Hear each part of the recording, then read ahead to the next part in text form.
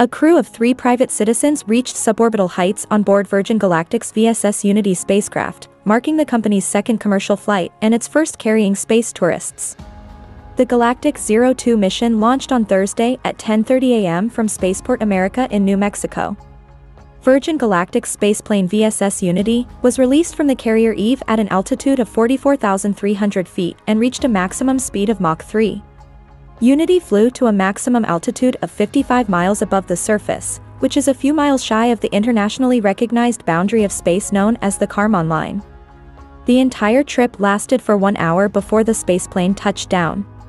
On board Galactic 02 were 3 private passengers, British former Olympian John Goodwin and Keisha Shahaf and Anastasia Mayers, the first mother-daughter duo to reach the edge of space.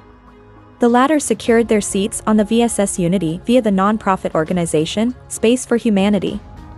Virgin Galactic rolled out its commercial program with the launch of Galactic 01 on June 29, sending a 3-person crew from the Italian Air Force and National Research Council of Italy to suborbital heights.